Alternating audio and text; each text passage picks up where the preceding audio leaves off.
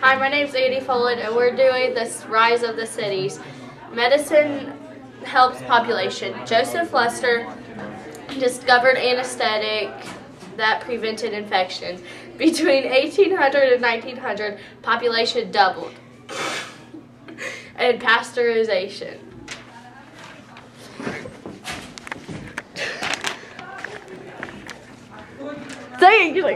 Cody, I'm Cody. City landscape change, urban renewal, building of the poor areas.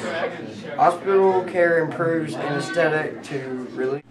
Hi, my name is Caleb Collier, and people tried to improve the cities. Workers responded to bad working conditions by going on strike and creating mutual aid societies and labor unions. And Robert Koch identified the bacteria that causes tuberculosis. Good job. You gotta stop that now.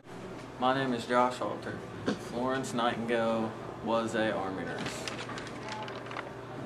Cities changed by getting sewage systems, urban renewal, Paris paved streets and sidewalks, skyscrapers, police,